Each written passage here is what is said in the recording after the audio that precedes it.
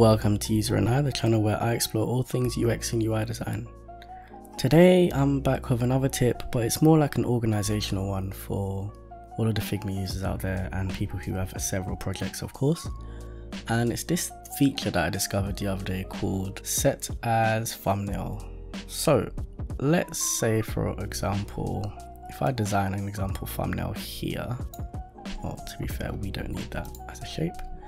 I'm going to choose a background. Let's go for, let's actually use an actual reel. Right, let's design something cute for my project file. I'm going to take my logo, then I'm going to set this background to there, paying attention to the guides, and then I'm going to call it UserAndI.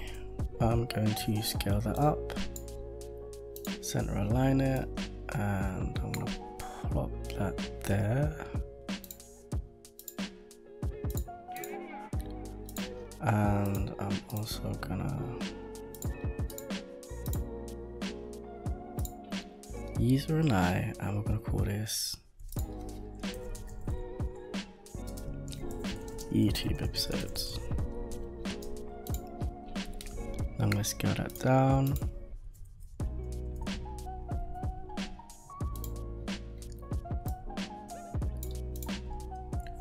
I'm going to make that an auto layout because for some reason I do that for no reason these days, even when I don't need it. I'm going to scale that down as well. And yeah, I'm going to group those as well, make that an auto layout. And I'm also very thankful that Figma have started to include negative spacing between elements. That's absolutely fantastic. I've wanted that for so long. And then I'm going to scale this up for no reason at all, but it's literally just to demonstrate what's going to happen here. I'm also going to make all of this white. And of course, just because this is always fun to do, this is also one of my favorite tiny design elements, if I'm honest, is you've got a rectangle, you add a little stroke, and you turn down the transparency just a tiny bit. It adds a nice little tiny effect on the edge. Very soft, very subtle, but nonetheless. And what we're going to do is that we're going to right click here, and we're going to click Set as Thumbnail. Now what you'll immediately notice is one thing immediately, which is that it's now got a little thumbnail icon, but you'll also recognize it here as well. But you might be thinking, what on earth has happened? Why have I just done that? Well, if you go back to home and you can see all your little projects there, what you'll find is this.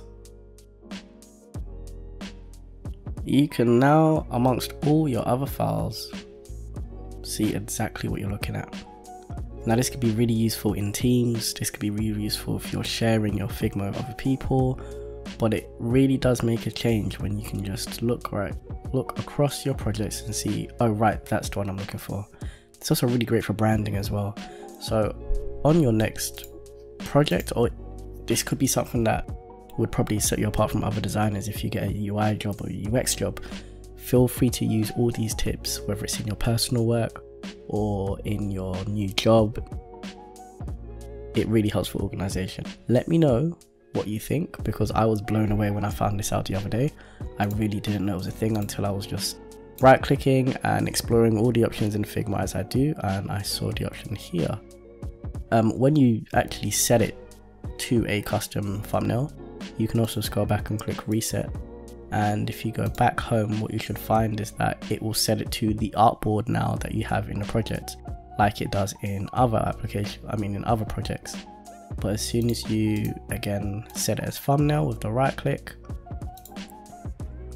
you'll quickly see, don't be alarmed, it does take maybe like a few minutes to update, and then you'll see just back here it's changed again. I hope you find this as useful as I did, and as always, I'll see you on the next episode.